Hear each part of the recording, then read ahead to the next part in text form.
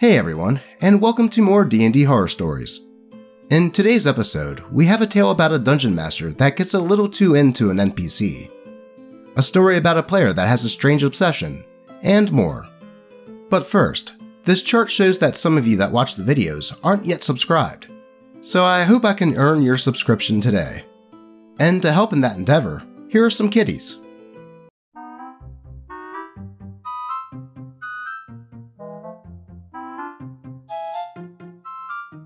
Now, let's get right into these stories. DM Slowly has made the entire campaign revolve around their DMPC. By Reddit user, Activating EMP. Been playing a campaign for a bit now with a novice DM, a friend of mine, which was originally intended to be a classic save the world adventure at the beginning of the campaign, dealing with an undead scourge, and the king of it, with assistance from some of the NPCs of the world. This campaign is riddled with flaws too long to discuss in this post, but the issue that has become the most important to me is the all-consuming presence of the DMPC introduced early on. Originally, the DMPC was met as a male warlock who was just traveling along with us to help us, appointed to the party by some other important NPCs. Later, down the line, this character was retconned to be female, and brought the entire party back to life after a TPK. This DMPC, over the course of many sessions, is shown to be an immortal with the powers over life and death, and knows every high-ranking NPC in every country on a personal level, and with extremely high combat power. The DMPC is even close friends with the personification of death. Obviously, this leaves many of our player characters wondering why we even need to be here to save the world if the DMPC is essentially all-powerful. As the sessions have continued to progress, the DM always manages to pull focus onto their DMPC over and over. Every single character in this universe knows and loves this DMPC, and anytime that we are involved with something in an area with the DMPC around, they resolve any issues. Several times, we would be fighting something, only for the DMPC to suddenly start participating at the end of the fight and one-shot the enemy. Sessions where the DMPC has not been present have been lore dumps of the DMPC's lore, or will have a relative that has a nearly identical name who also happens to be immortal, and the DM will make sure that we know they are strong and cool, and that we should definitely like them. The current plotline involves finding copies of the DMPC and attempting to reunite them, with the original Undead Scourge going unmentioned for about 15 sessions or more at this point. Obviously, me and my fellow PCs are not having a good time with this. We have mentioned that the original plotline has been abandoned several times now, but gotten no justification for it. If this wasn't bad enough, this DM literally plays this character in another campaign that I'm in. He seems obsessed with this character, and I don't know how to tell him that I hope I never see this character another time in my life. In character, last session, we were asked what we think of the DMPC, and all but one of the players roasted the hell out of it.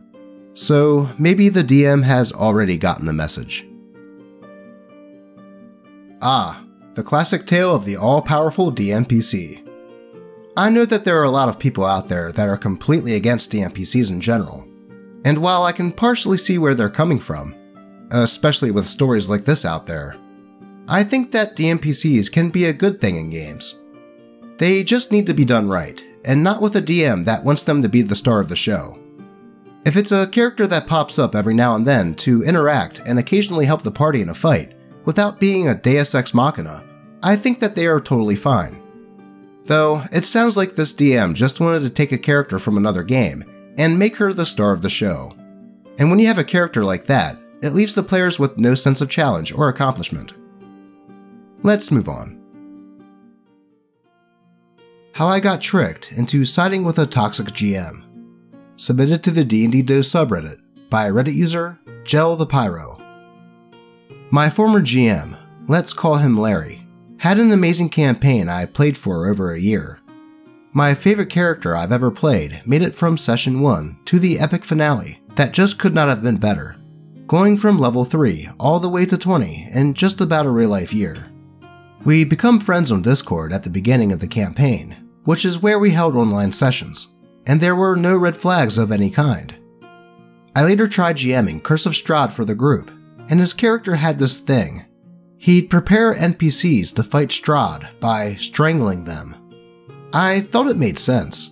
Larry knew vampires bite necks, but the very first red flag was he only did it to the young female NPCs and kept asking their ages. But he had great roleplay otherwise, so I ignored it. I then, for the first time, played a female character at his table, and he asked for a session 0. It had amazing backstory incorporation, friendly NPCs, and great character moments. But then he spent half the campaign with my 77-year-old elf being choked.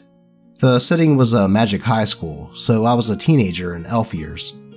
Larry assures me that he did this to everyone, and it was just to create danger a level 1 sorcerer could handle herself. The other players blew up at him for being a creep, and I thought that they were overreacting, until I heard what he did in the session that I missed. He choked 5 underage girls, and nobody else. I am convinced that the only reason Larry didn't choke the little girl in the Curse of Strahd campaign is that he never got a chance to. I still love that first campaign, but knowing who was running it tainted the experience. I am now remembering that a lot of the female players left. They never blew up at him, but now I can't stop thinking that Larry was probably choking their player characters.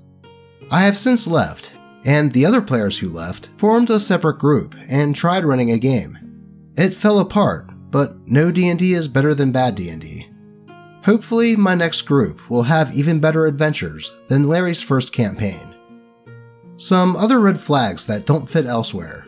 I forgot to mention the time he tried to force me to play a cleric that had to be 100% loyal to my deity and couldn't do anything that they didn't deem acceptable, even after I explained my experience with religion. I won't go too much into detail, but I had a friend who became ill and wasn't allowed to go to school because his mom was Christian and she couldn't let her boys be exposed to the evils of vaccines and the theory of evolution. It's stuff like this that makes me never want to return to church.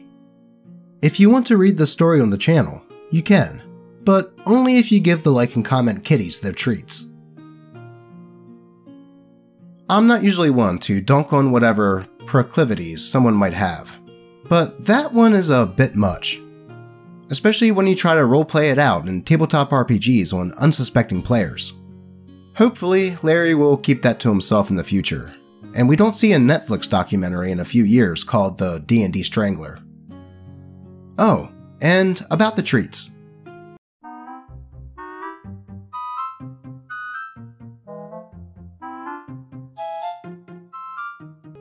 If that treat had a like button, Lucky would click it. But let's get into the final story of the day. New DM can't say no to problem players, and half the party quits. By Reddit user, Socialist Alpaca. This happened a few years ago.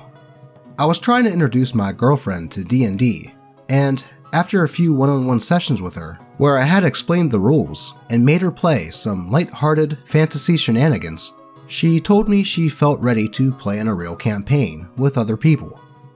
Being the forever DM in my group, and wanting to play alongside my girlfriend, I tried to find someone willing to DM to us, but came up empty-handed, even after months of trying to find people interested.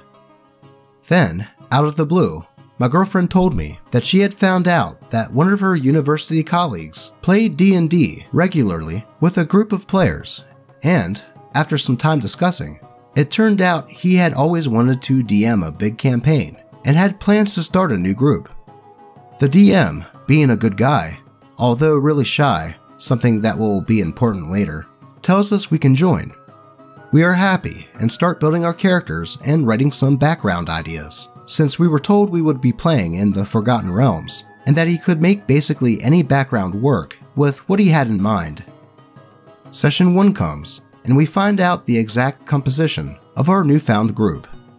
Introducing me, Tempest Cleric, girlfriend, Archfey Warlock, an open-hand monk, a blood hunter, I don't remember which specific subclass, and a devotion paladin. I will refer to them as their respective class from now on to avoid confusion. Monk is a friend of ours who got invited to the campaign. A generally chill dude and a good player who had a lot of sessions under his belt. The juicy part starts now.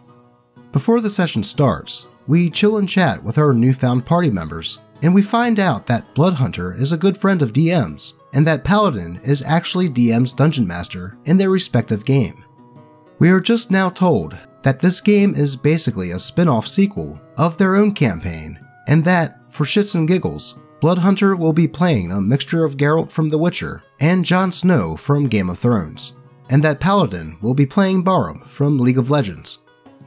This puts a bad taste in my mouth, but being the first time I had the occasion to play in a long time, let alone the fact that this was my girlfriend's first ever time playing with strangers, I didn't want to ruin her excitement, so I took a deep breath and decided to see where this was going.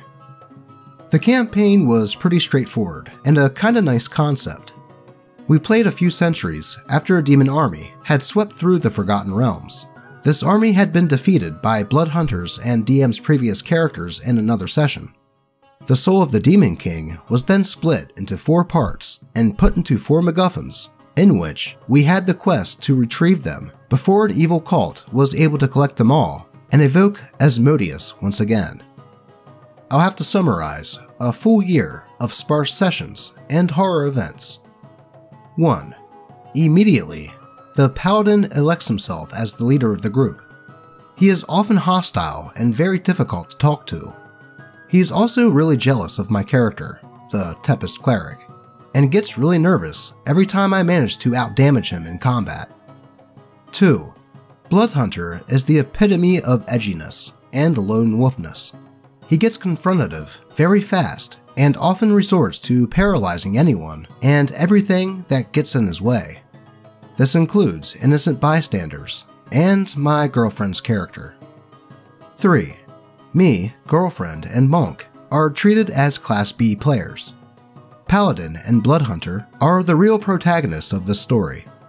Paladin has 50,000 gold pieces, a +3 weapon, +3 shield, and +3 armor for his mount. We are level 5. Bloodhunter has a magic, although cursed, sword, which sorta lets him become a demon from time to time. Bloodhunter is a prince from a faraway land, and Paladin is the king of a small nautical kingdom. 4. Both Paladin and Bloodhunter cheat constantly. Paladin somehow has 20 constitution and 24 strength at 5th level, and we caught Bloodhunter using loaded dice after rolling 6 or 7 natural 20s in a row. Both admitted to cheating for shits and giggles and toned it down, but never stopped. This gets worse. Introducing Bladesinger. Bladesinger joins the campaign after a year. Bladesinger also played in DM's original campaign and is also a game master for another session that the DM, Bladesinger, Paladin, and Bloodhunter are playing in.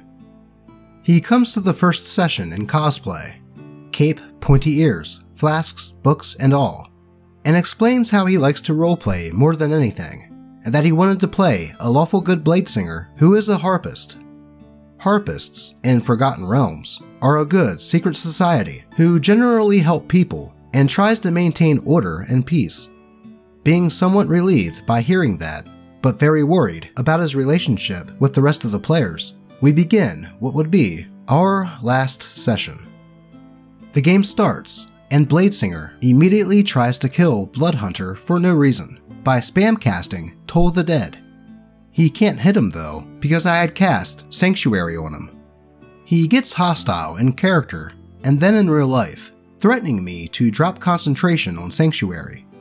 I tell him that the next spell I see him cast, that I'll just channel divinity called lightning on him. He laughs, saying that he can't kill Bloodhunter in the main session, so he just wants to kill him in this spin-off. We drag through the rest of the game, which had us find out crazy stuff about Paladins and Bloodhunters' backgrounds. Some sort of they are the chosen ones, powerful sons of demons and not really human, but constructs made in humans' images, yada yada yada. Me, girlfriend, and Monk talk after the game, and the conversation goes like this. So, Do we want to quit? Yeah. Yes. We told DM that that was our last session, and we quit. We never played again with that DM or his 3 friends, but I still play with Girlfriend and Monk. I remember feeling extra guilty towards Girlfriend, as I thought this experience had ruined D&D for her. Luckily, she understood the situation, and this didn't ruin the hobby for any of us. What bugs me the most is the fact that DM asked me for advice constantly at the end of each session, and proceeding to ignore it every time, since it didn't feel right towards Paladin and Bloodhunter. And he played with them in other sessions and didn't want to cause trouble. Ultimately, he was so non-confrontational that anything went at his table. As far as I know, he still plays with Bladesinger, Paladin, and Bloodhunter, and they still sabotage his sessions for shits and giggles. Unfortunately, stories like this are far too common. Pushover DM has immature friends in his game and proceeds to give them special treatment and lets them get away with anything. At least they were able to finally see the situation for what it was and decide to leave, as it sounds like the same things were still happening. I'm glad to hear that this experience didn't ruin D&D for any of the innocent players, and hopefully they can find a decent table to play at again, this time with a decent DM. And that's all for today. If you have a story that you would like to be featured on the channel, be sure to post it to the D&D Doge subreddit, or link it in the comments. Also be sure to follow me on Twitter, where I post stuff, but honestly, mostly cats. As always, I appreciate all of you, and may all of your rolls be natural 20s. Until next time.